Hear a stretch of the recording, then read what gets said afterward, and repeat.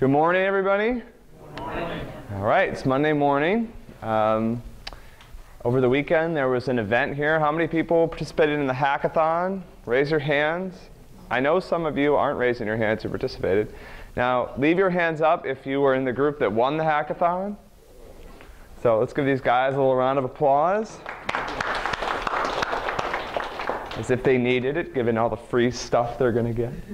So if you're here next year, it was really a very cool event. And it was really pretty amazing what people were able to build in 24 hours. And how little sleep people were able to survive on. All right, so today we're going to continue on talking about files and file systems. On Friday, I answered some really incredible questions, so we slowed down a little bit. But today we're going to continue looking at where the different parts of the file that you're used to interacting with come from, where some of those semantics come from.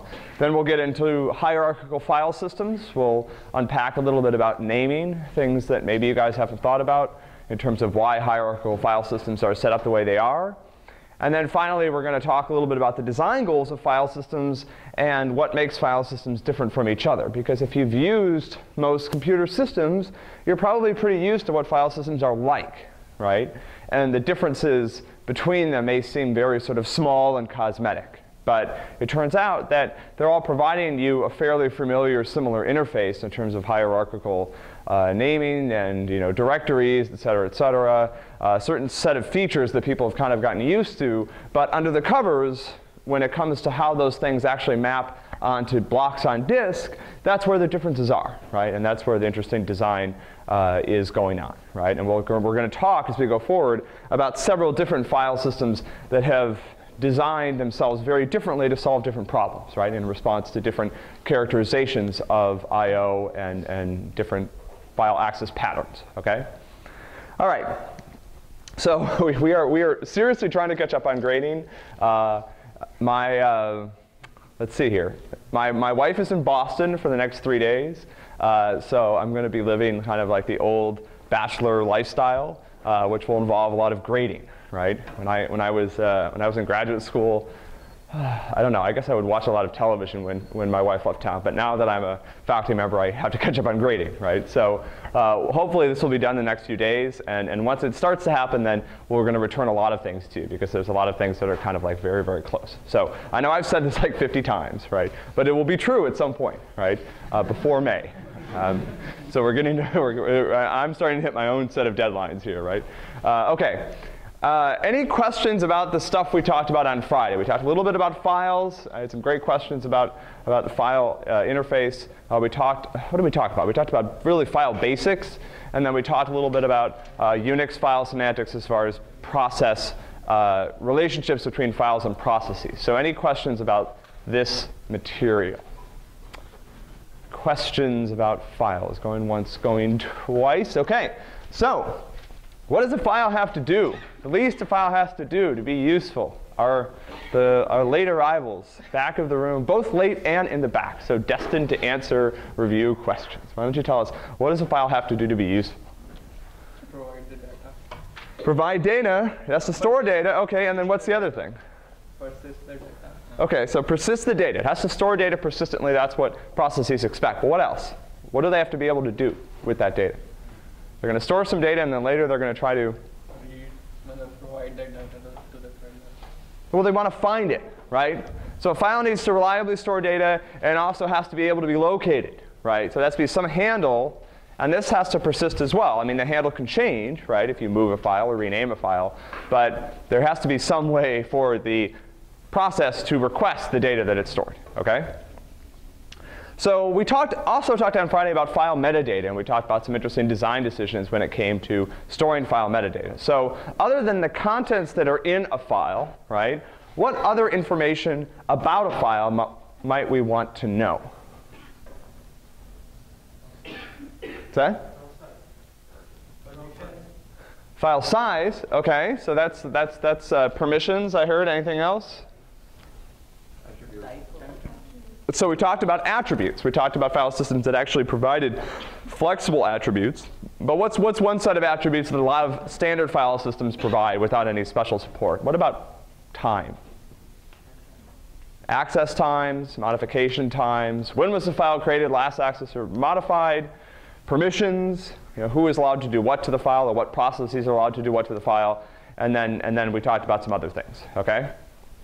So I presented sort of open close, right? This is the portion of the Unix file system interface that deals with establishing relationships between processes and files.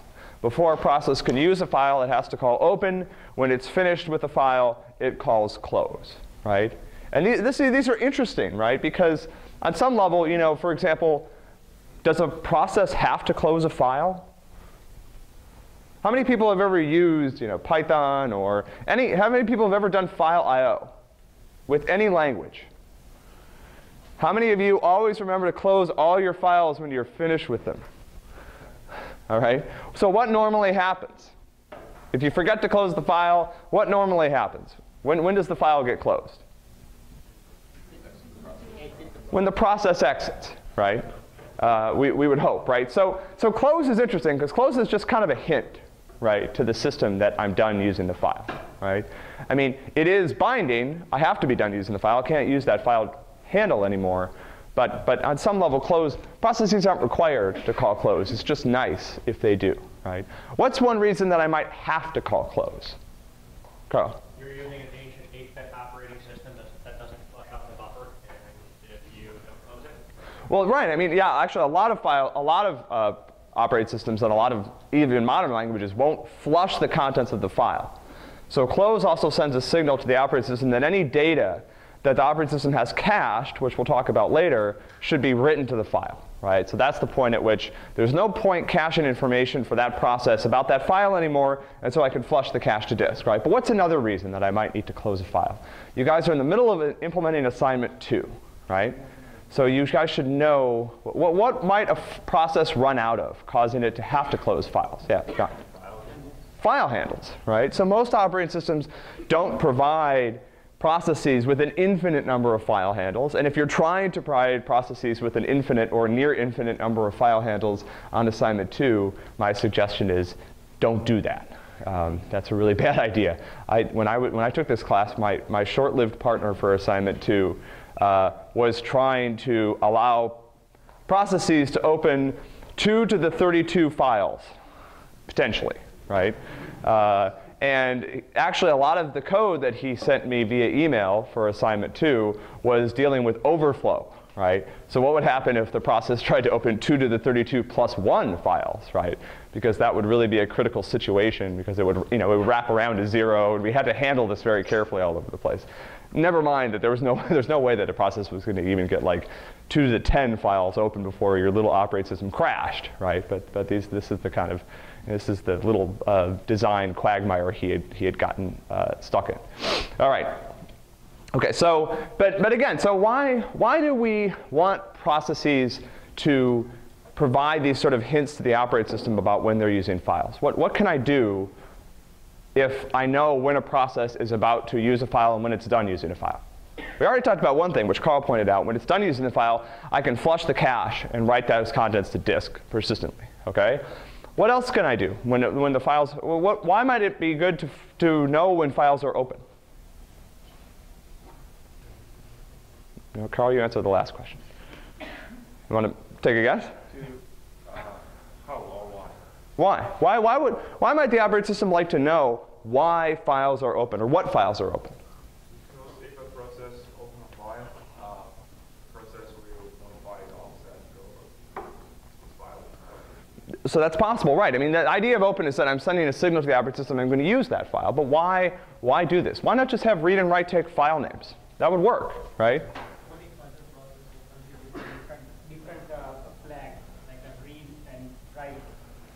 Okay, so I can use the process's intention when it opens it to make sure that it's doing what it said it would do with the file, right? If a process opens a file read only and then tries to make a write, I can stop that write from happening. But what's more fundamental here? Why do I care about the process? What's that? Improve performance. I can improve performance, right? I know what files on the system are likely to be used, right? I know that before a process reads or writes to a file, it has to open it. So it has to tell me, hey, I'm about to use this file, right? And so I can keep a smaller circle around the number of files on the system that are actually in use, right? And I might be able to do some things performance-wise in the cache or in other parts of the system to optimize those files for access, right? Because those are the ones that are actually going to be used. Okay. All right, performance, and then what's the other reason? What else might I be able to do by forcing processes to open and close files? Maintain a synchronization between two files that are parallelly reading and writing. Right, so I might have some semantics associated with open, where, for example, I might guarantee a process exclusive access to a file, right, when it opens it, meaning that another open on the same file is going to fail. And because I have to call open, that means that I'm granting that process exclusive access to the file for some period of time, right? Okay, and then I pointed out that some network file systems don't do this for fairly good reason. Okay. Any other questions about the file material that we covered on Friday? All right, going once, going twice. So we're gonna, okay, so let's continue on. Remember, there were three sources of your usual idea about what a file is, right? One is what I think of as like the basic job of a file, right? Which is to hold data persistently and to be able to be found, okay? The other, you picked a good spot today, buddy. The other part of a file semantics comes from Unix, right? From the Unix file system interface. And there's nothing, that's just how Unix has decided to offer processes that use Unix-like semantics access to files, right? There's nothing universally true about that. That could be different. And on Windows, I'm guessing that the file system interface is different, right? I don't use Windows, and I don't know what that interface looks like, but I'm guessing that it's somewhat different, right? And then the third place that we get a lot of what we're used to thinking about files is because of hierarchical file systems, which we're going to get to today. But let's keep talking about Unix semantics, right? So one thing you guys are finding out in assignment 2 is that Unix semantics for read and write are that the offset, the location that reads and writes are performed to is implicit, right? Read and write don't take a location parameter. They operate on a location that is saved for each process. And again, this is not a requirement. This is simply a convenience. It's simply the kernel saying, hey, by the way, I'll keep track of where you were reading and writing to the file, right? Because I know that, for example, a lot of writes are sequential, right? That's a common way of writing to a file, is just writing the file from starting at byte 0 and finishing at byte n, right? Reading a file in that way is also fairly common, right? But this is not, again, this is not something fundamental about files. This is just something that Unix does, to make things convenient, right?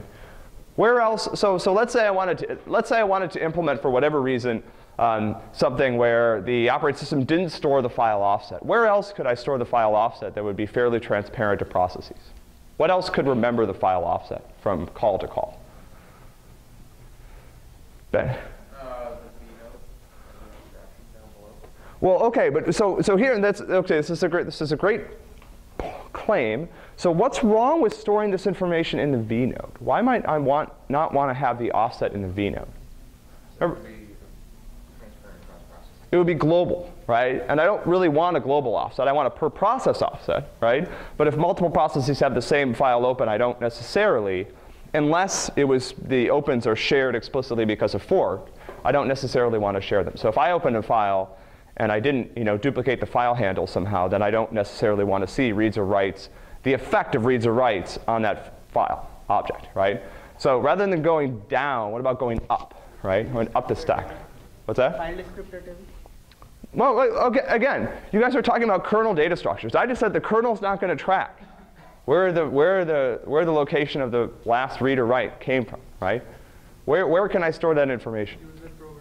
I can store it in the C library or something. Now, that would make it difficult to share after fork, right? Potentially, well, not impossible, but difficult. It would change the semantics of how it was shared after fork. But again, so this is not really a requirement. This is a convenience. And it's also, of course, done expressly because of fork, right? Because the semantics of file handles after fork allow processes to do IPC, and if the offset's not shared, that becomes more difficult, right? All right. This is a low energy room today. I said, everybody get up, stand up. No, I'm serious, actually standing. All right. Stretch a little bit. I know it's Monday. It's like it got cold again. You know, it was feeling like spring, and it got cold. So clearly people are, you know, people have just started assignment 2. I don't know. All right. So now, let's hold it back. Okay. So again, use open and close to establish relationships. Now we're just going to go quickly through the Unix file interface, right? Reading and writing are for performing reads to a particular file that I have open. I think you guys understand this stuff. You're implementing it, so I'm just going to sort of scoot through it really quickly, right? And then lseek is the way that I actually adjust the file pointer explicitly, right? So this is how I adjust the offset explicitly. Read and write do it implicitly. It comes along with the call. Lseek is how I do it explicitly. Okay, so again, I think you guys see this, you're building it, you're intimate with it. So I'm not gonna bother. All right, what call haven't I covered here? Dupe. Why not cover dupe? I mean, I don't think dupe doesn't really have anything to do with manipulating files, right? Dupe has to do with manipulating a process's view of files, right?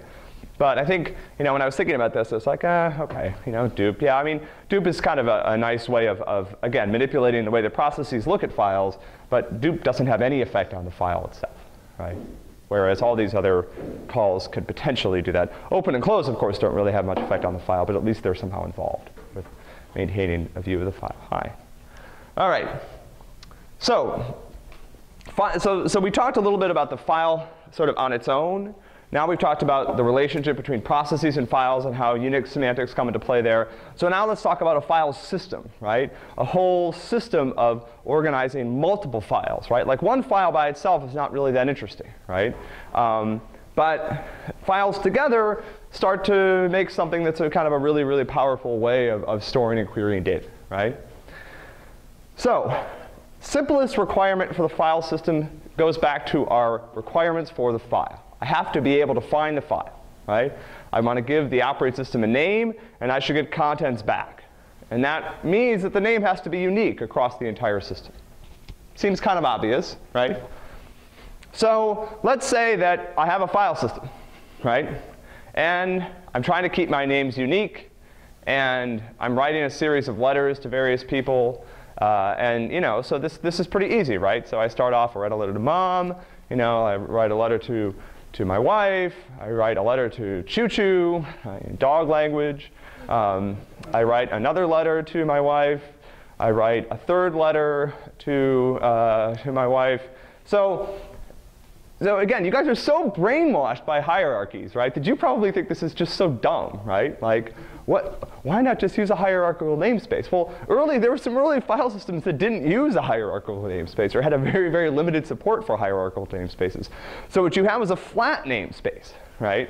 So imagine you had one directory on your computer, and every file had to go in there, right? And every file had to have a unique name.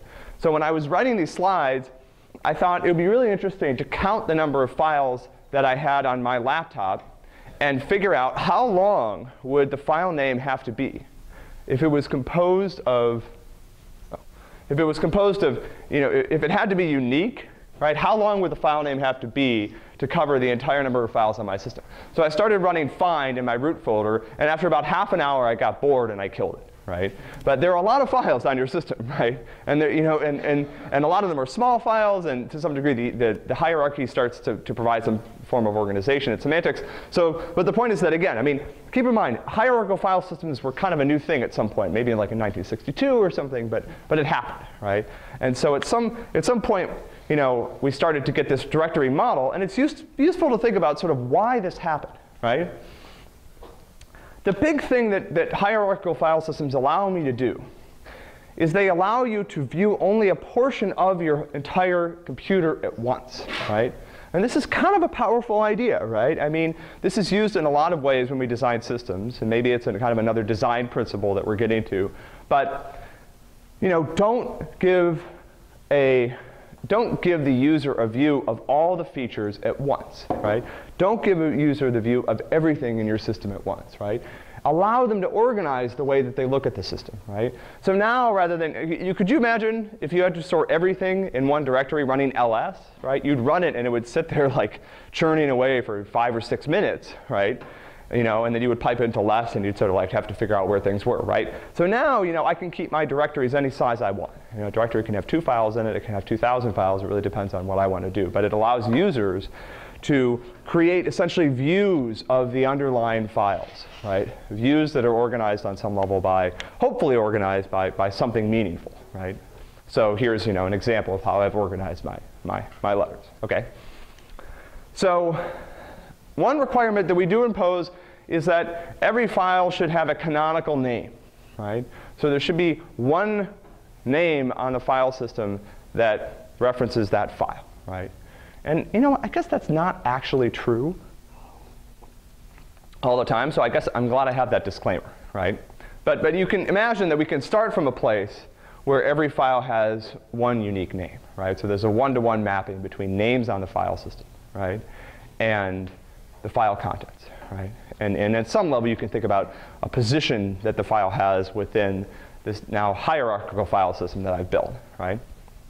So let's think about what it means now that I have this idea of location, right? Location is associated with the view that I just described, right? So I'm giving you a view of the file system, and that view is associated with you being in some particular place, right? Like some location on the file system where you can see other files, right? A certain set of files that's associated with that location, right? So what does this mean? Well, it means, first of all, I need to be able to move around, right? I have to be able to navigate the file system somehow, right?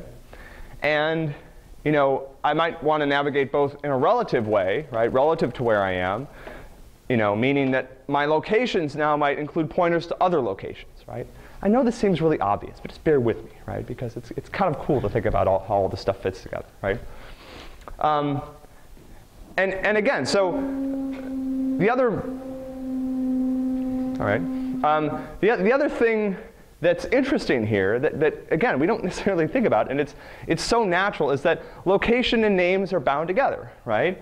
So when I give you a full path name to a file on my computer, not only is that name unique and guaranteed to be unique across the entire system, but it's also associated with the location, right? And again, you guys have just absorbed this Kool-Aid over years and years that, when you get up in the morning and you look at yourself in the mirror and you're all pink, you think you look normal, right? But this is really interesting, right? And the way that these things get coupled is kind of nice, right? It's very elegant. All right. So here's an interesting question. Maybe somebody can help me with. Why are file systems normally organized into a tree, right? A single root, or maybe depending on the file system, a set of roots, and some sort of direction within the file system. Acyclic, right? No cycles. Why are most file systems organized this way? What's that? Easy searching. Easy searching? OK, I hadn't thought of that. I don't know if that's true or not, but that's possible. What else? Single name, single. OK, so we're getting closer, right? So this goes back to our unique name requirement, right? So I have a clever example here, right? Here's my file system, OK? The green things are locations or directories in the file system, and this is a file, right? So my question is, what is the name of this file on this system? How many possible names does this file have? Is there a unique name? Can you even, there's two ways to answer this question. One is you can write a function that generates all possible names for this file. The other is you can say this question doesn't even make sense, right? Because named relative to what, right? So there's no name for this file, right? This file is struggling. Now, OK, so let's say, you might say, well, I need a starting point, right? I need somewhere to start. You haven't given me a point of reference from which to generate canonical names. So let's say now I give you a root, right? So U is now your root. OK, so now, what is the name of the file? How many possible names are there? No, there are many. You used to love me. You used to love well. You, me, love to, used, you, me, love well. Right? So I still have a problem here, right? I've got a root, but what do I have in this file system that's making this difficult? I have a cycle, right? OK, so now I'm going to break the cycle. And now I can say the name of the file is you used to love well. OK? And this is why we do this, right? This is why we have a root, and this is why we don't allow cycles in our file system, is because we want files to have at least one canonical name, right? A canonical name is a name that's not relative to anything, it's relative to the root, right? So here, the canonical name is, again, you used to love well, right? What's one relative name for this file? What's one relative name that starts at the root node? You guys are used to Unix. Give me another name for this file, right? Give me another path that resolves to the same file. That starts at U. How about this? You used to love me well. That works, right? Here's another relative name, right? This one starts here. Love me. Let's see. Love me, dot, dot, dot, dot. Love me, dot, dot, well. Right? So anyway, I thought this was fun. This is based off this poem, right, which I like. It's a sestina. I'll leave it up for just 10 seconds so you guys can read it. It's quite cute. But anyway, this was the generator for this example. Any questions about this stuff? I know this stuff seems really obvious. And maybe it's good that it's obvious. It's good that you guys have absorbed it. But I wanted you guys to see kind of the reasons for some of these things, right? Any other questions about this? Yeah?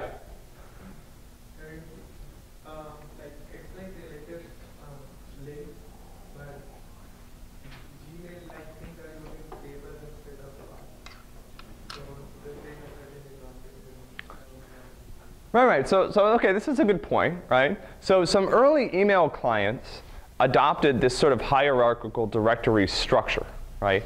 Now, there's a lot of people who have attacked not this poem, but the hierarchical directories in general, and said, like, why is this a good way of organizing information, right?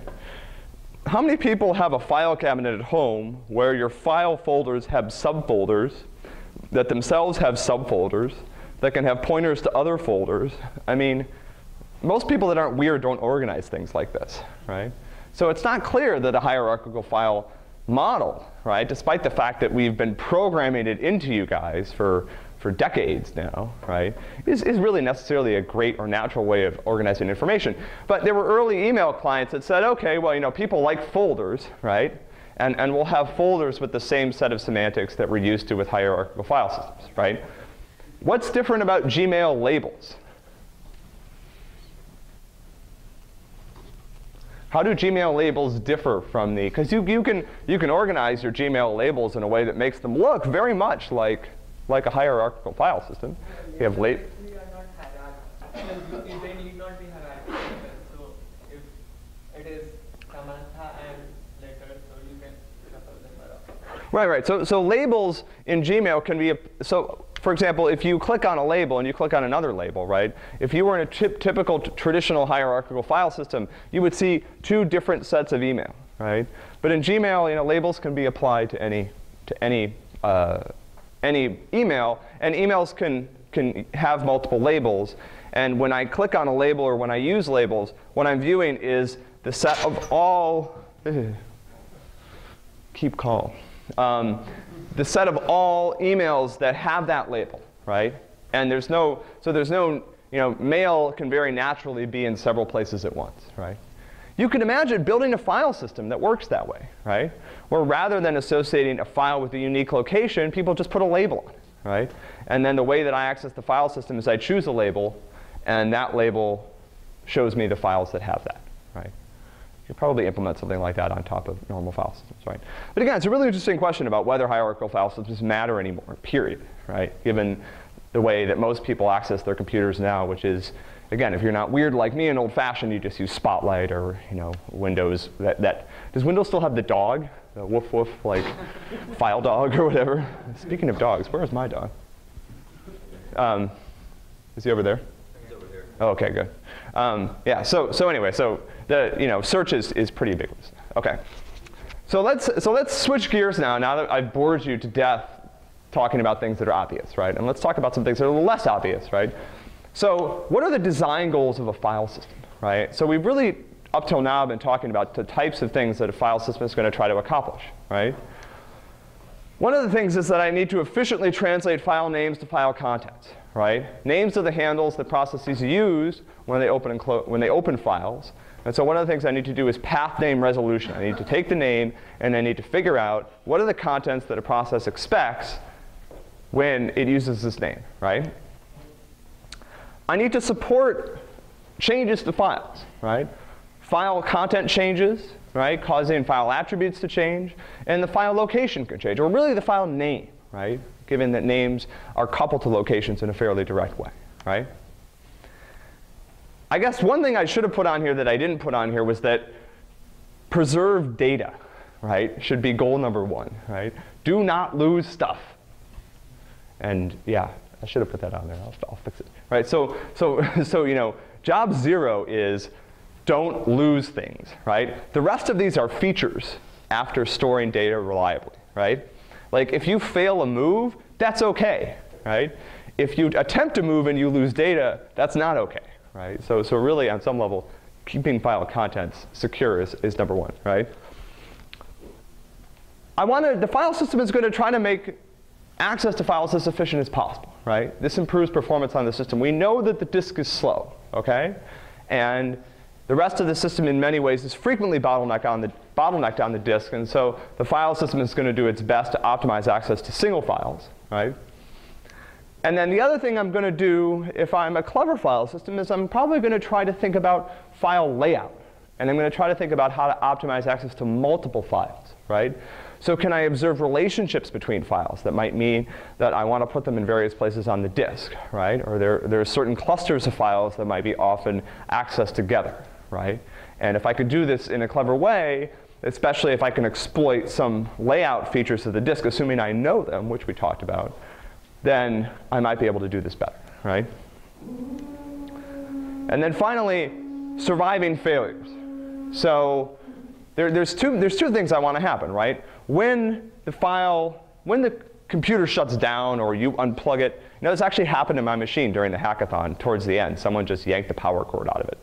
And it was okay, you know, like it didn't, here's the thing. It didn't come up and the file system didn't forget where all my files were, right? Now, there were probably some file operations that were going on when the machine was suddenly disconnected from the power source that didn't finish, okay? But it's more important that we fail a couple of operations that were in progress, but be able to come back and still see a consistent view of the file system, right? So this is really, really crucial. You know, and what we're going to talk about in a second is that all file operations usually involve modifying multiple different structures, right? And one of the things that can happen is these modifications, part of it can finish, part of it doesn't finish. And so I have the file system in an inconsistent state. And certain file systems, when that happens, they just punt, right? And they say, I can't find anything anymore. You know, my super block is corrupted, right? Or my inode table is broken. And I just, you know, sorry, you know, here's a few files back. And then the rest of them are kind of gone forever, right? So it might be hard, right? But I want a way to survive failures that allows me to either immediately see a consistent view of the file system or rebuild a view of the file system that allows as much of what was happening when the machine failed to have been sort of moved to disk, right? To be visible on disk. Okay. So the files that we're going to talk about for the next few days all support these sort of classic features, right? They support persistent state, and they use these hierarchical namespaces, right? So again, this is the part where, you know, rather than talking about stuff that seems obvious to everybody because you guys are used to using this stuff, we'll talk about stuff that's happening down at the disk block level, and that's, I think, more fun, right? Because you guys probably don't know about that. Right, and so the difference happens in how these things are accomplished, right? So when we get down to the disk level, okay, you can really think about file systems as storing two types of data. The first type is the stuff that's in files, right? I mean, that's somehow, you know, some of the more important stuff to store, right? The contents of a file. And those, you know, get stored in something that we call data blocks. And data blocks, as I just as I just said, contain file data, right?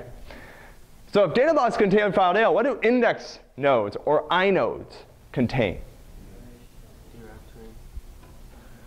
Directory, index, they contain not file data, right? Anything that's not file data, any metadata that the file system needs to translate names, to locate different parts of the file, to allow files to grow and shrink, blah, blah, blah, blah, blah. All that stuff, gets stored in these metadata or index nodes, right? And so directories, no, actually. So directories, it turns out, at least on the file systems we're going to talk about, are actually implemented as regular files, right? They just happen to be regular files with this very special format, okay? All right, so again, coming back to our question. These are our design goals. What makes file systems different, right? So if file systems are all going to provide this hierarchical namespace, they all need to support the standard Unix file system interface. We're talking about Unix file systems. What's different about them, right? What can possibly be different, right? Anybody? Any ideas? What makes these things different, right? Where, or where would you see the differences? Let's say that I gave you two identical file systems, okay? Two disk partitions, identical size, two different file systems storing the exact same data, right? The file hierarchies are identical, okay? So what, and I asked you, well, let's say I did this. I asked you, here are two file trees that are identical. Are the file systems the same or not? Where would you expect to see a difference? Well, right, but I mean, that'd be one thing. But again, where would you look to find a difference, right? What would be the easiest thing to look at to see if these file systems were different? And let's say the history of these file systems were identical. Like I've had two disks attached to my computer, and I've just been mirroring every file operation, right? So where would you look to see if these two file systems are the same file system, or? No, don't cheat. Don't cheat. It's cheating. No, I'm asking a more fundamental question. What do file systems do fundamentally that makes them different? They're translating file operations into what? Operations on what? What low-level thing? Disk blocks, right? At the end of the day, what information gets stored where on disk, that's the difference between file systems, even if they're supporting identical file trees, right? Two identical file trees, same operations, same orders. If the file system is identical, the on-disk structures are going to look identical. If the file systems are different, the on-disk structures are going to look very, very different, okay? So on-disk layout is on some level the lowest place you could look, but the source of the difference is in the different data structures the file systems use, right? So how do they translate names? How do they allow files to grow and shrink? Where do they put updates to files, right? If you write over a portion of a file, where does that write go? And so we're going to talk about, so this is the stuff that we'll start to talk about over the next couple of days. What happens at the disk block level, right? That's where things are different, okay? And then the other big source of difference that's pretty interesting is how do they recover from crashes? How do they prepare for and recover from crashes? And there was a lot of work in this area over a couple of decades. And now, again, now the file systems that you use on most modern systems do a way, way, way better job of this than old file systems did, right? And they do it in a very nice way that, again, allows me to, my machine's disconnected from the power. I push the on button, and boom, it's just there, right? There's no laborious, long process that has to run to rebuild the file system.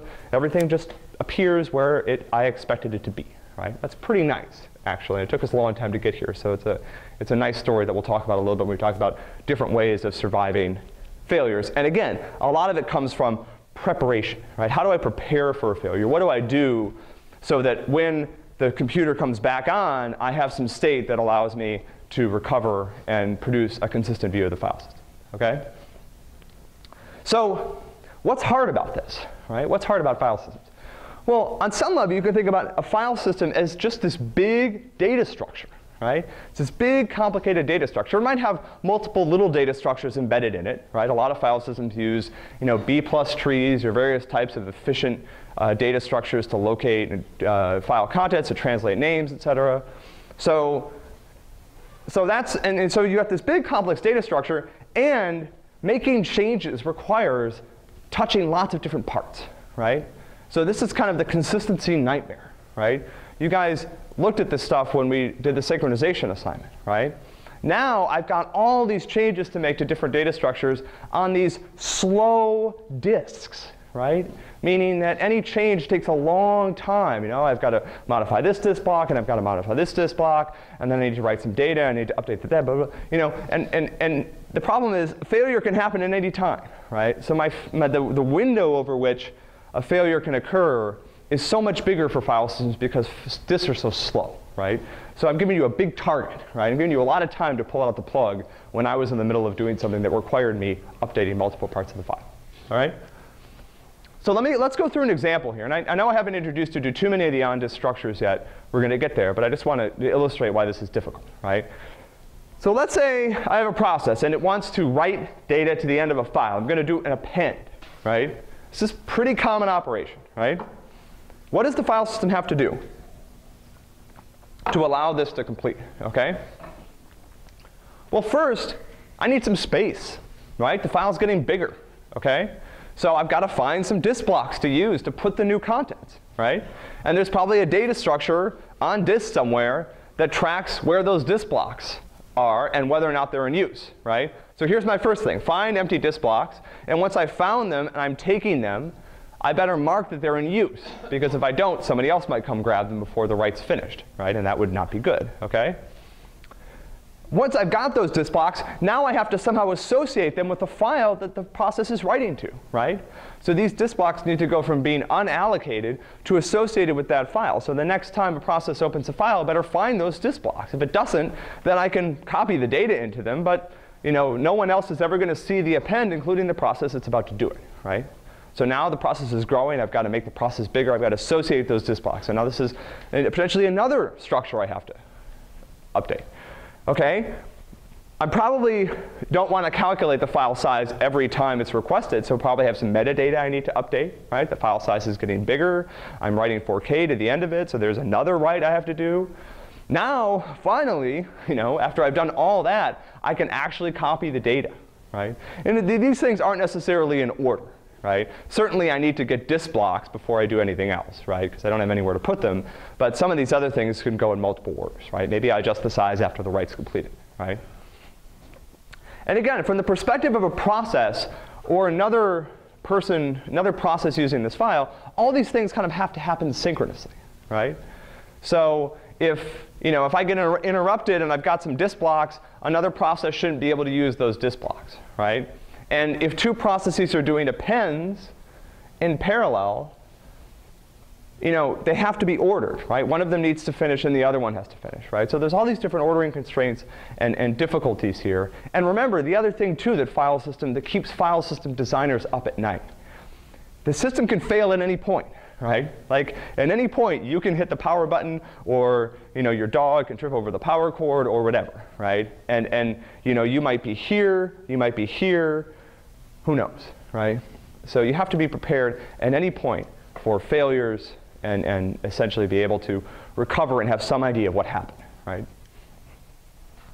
And again, at the disk level, these are all these asynchronous operations, right? So depending on my disk structures, I've got I have a data structure that stores which blocks are in use. That's got to be updated. I've got a file structure that stores which blocks are associated with the file. That's got to be updated. I've got some metadata in the file that might be stored somewhere. That's got to be updated. And then I do actually finally have to write the data, right? So there's all these different parts that have to be.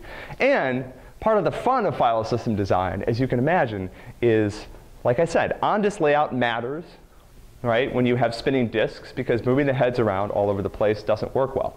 So now I've got this fun game to play, right? Where do I put this stuff on disk, right? Where does it actually go?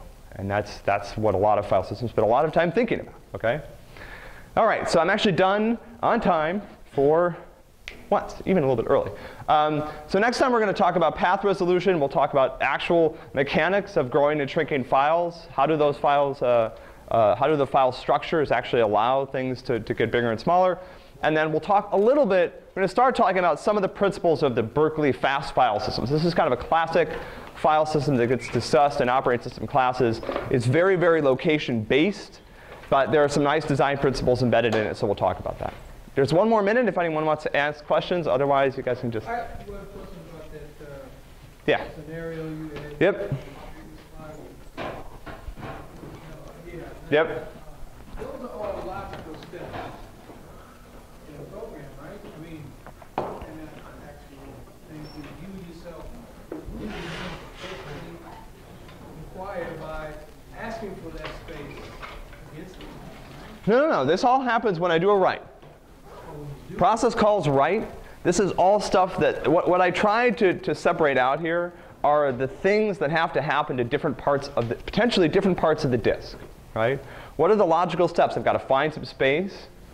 I've got to associate that space with the file. I've got to, update maybe some file metadata, like the access time and things like this, modify time, and then I've got to actually do the write, right? And all these steps, because they're all making modifications to disk blocks, right, take time. They might mean that the drive head is bouncing all over the place, right? The bitmap's on the inside of the drive, the file's on the outside, the free blocks are somewhere else, you know what I mean? So all this, these are all, from the perspective of the process, this is supposed to look synchronous. I call write. When the write finishes, the file's bigger, right? And the file system has to make sure that those blocks are allocated to file and all this other stuff, right?